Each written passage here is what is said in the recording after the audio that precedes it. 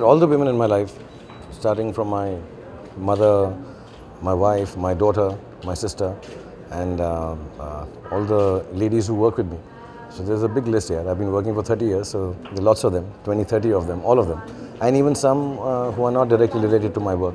But I think women are important, so if you have an award for them, it's I think extremely fulfilling and satisfying, not just for the women who get it, but for the men who don't and who are, like me, bystanders, who can just come and applause for them.